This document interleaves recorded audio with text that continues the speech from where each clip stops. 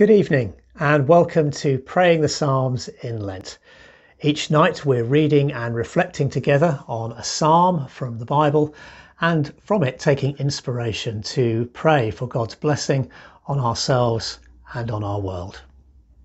Tonight we're going to be reading Psalm 76. So if you have a Bible or maybe a Bible app on your phone or your iPad, then you may want to turn to that now. There's also a link to an online version of tonight's psalm with this video. To begin, let's light a candle. If you have one at home, you are welcome to light yours with me. And we light these candles as a symbol of the light of Christ. His light shines in the darkness, and his light cannot be extinguished.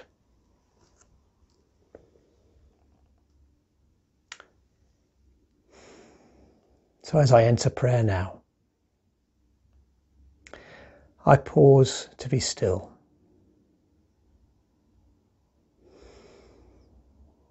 To breathe slowly,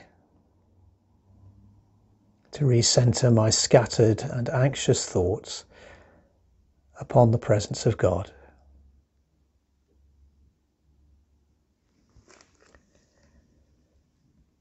Dear Father, as I offer myself to you in this moment, help me to turn away from my own small self-centered view of the world and to see your much more expansive view of me and of your world.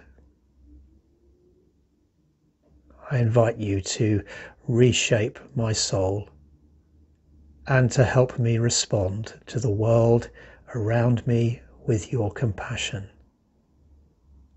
Amen.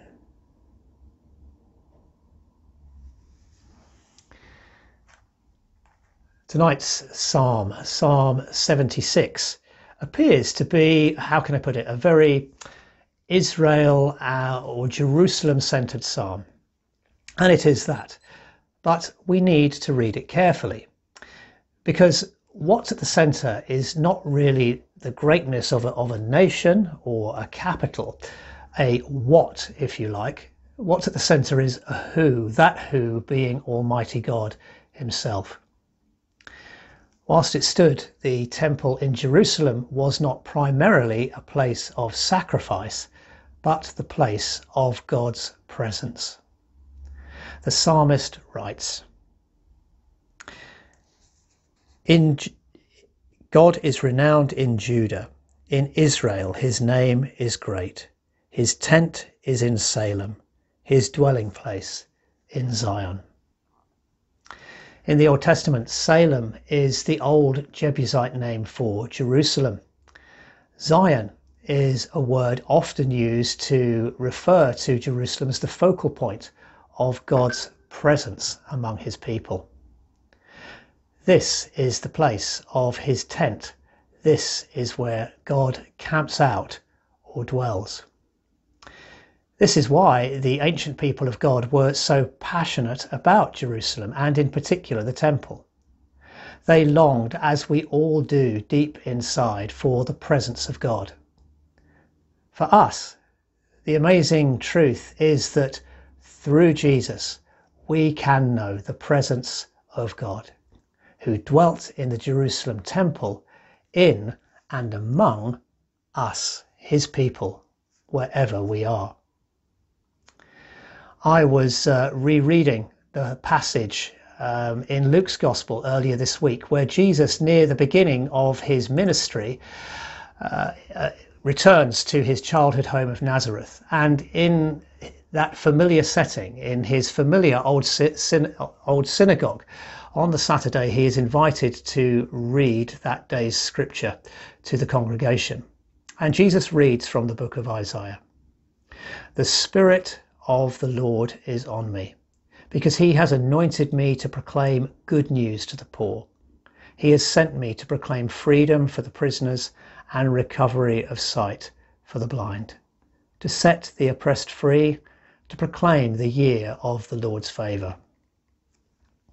And then he announces, referring to himself, "You've just heard Scripture make history. It's come true just now in this place." And as I reread those words, it hit me with awesome weight that the Spirit of the Lord, who was indeed upon Jesus throughout his life to say the amazing things that he said, to do the wonderful things that he did, who is the same Holy Spirit who dwelt in the Jerusalem temple. He is the one who deigns to live in us, in me. The church, meaning followers of Jesus, not the buildings they meet in, we are his temple, the place where he would have his presence dwell. Now that is both an awesome privilege and awesome responsibility. Verse 4 to 12 of this psalm, the psalmist uses to describe the awesome otherness, power and might and majesty of God. And these words only help to reinforce this incredible privilege and responsibility of my being God's dwelling place. And for me, it drives me to prayer, as I hope it might you too. So let's read together Psalm 72 and then let it take us into prayer together. Psalm 76. God is renowned in Judah. In Israel, his name is great. His tent is in Salem, his dwelling place in Zion. There he broke the flashing arrows, the shields and the swords, the weapons of war. You are radiant with light, more majestic than mountains rich with game. The valiant lie plundered, they sleep their last sleep. Not one of the warriors can lift his hands. At your rebuke, God of Jacob, both horse and chariot lie still. It is you alone who are to be feared. Who can stand before you when you are angry? From heaven you pronounced judgment, and the land feared and was quiet. When you, God, rose up to judge, to save all the afflicted of the land. Surely your wrath against mankind brings you praise, and the survivors of your wrath are restrained. Make vows to the Lord your God and fulfill them. Let all the neighbouring lands bring gifts to the one to be feared. He breaks the spirit of rulers. He is feared by the kings of the earth.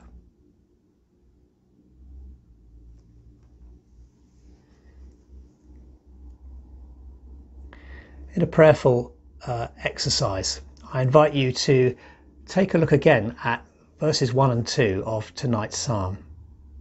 God is renowned in Judah. In Israel, his name is great. His tent is in Salem, his dwelling place in Zion. Judah, Israel, Salem, Zion.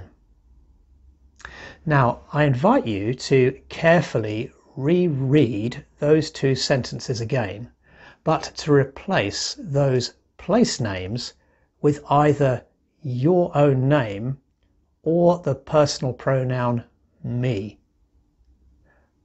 God is renowned in me.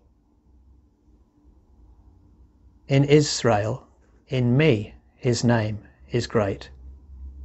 His tent is in me. His dwelling place in me.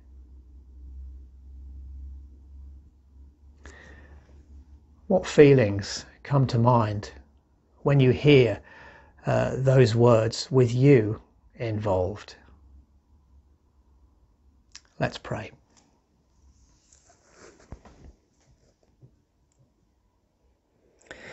Lord, I long for your presence with me. But as I consider what it means for me and my messy, sinful human life to be as Zion, your holy tent, a place for you to dwell and act on earth, I am reminded of the words of an old communion prayer. Our hands were unclean, our hearts were unprepared. We were not fit even to eat the crumbs from under your table. But you, Lord, are the God of our salvation, and share your bread with sinners. So cleanse and feed us. Lord, thank you that through Jesus, our Lord and Saviour, you have cleared the ancient barrier to our being able to come into your holy presence, and for your holy presence to dwell among us.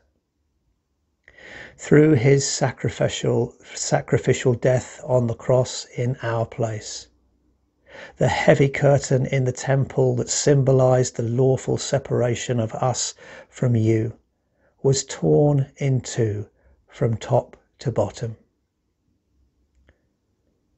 Lord, you are indeed the God of our salvation, and we have not and cannot contribute anything to what you have done for us through Christ. It is all you, all your amazing grace, and we are humbled and deeply grateful. Thank you that you choose to make your dwelling place on earth today with and among your people. So tonight, I pray, please fill me again with your Holy Spirit. May he burn as fire to cleanse me of my sinful nature, and be in me an attractive blaze to draw others to you. May he blow in me as strong wind to disturb and scatter what is unnecessary to life in me, and to be the wind in my sails to guide me in your way. And may he flow and come as rivers of living water to touch every part of my dry and dusty life, to make it abundantly fruitful with good gifts to share with others, to the glory and renown of Jesus' name. Amen.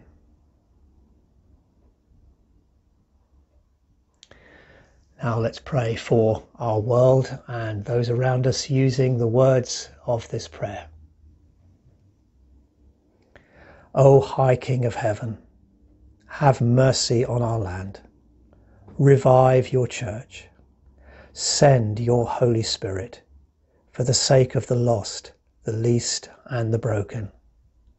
May your kingdom come to our nation in Jesus' mighty name. Amen. Thank you for joining us once again tonight. Please feel free to tune in again at 7 p.m. tomorrow night, when for the penultimate episode in this series, Michael will take us through Psalm 77. But for now, good night and God bless, and may the peace of the Lord be with you. Amen.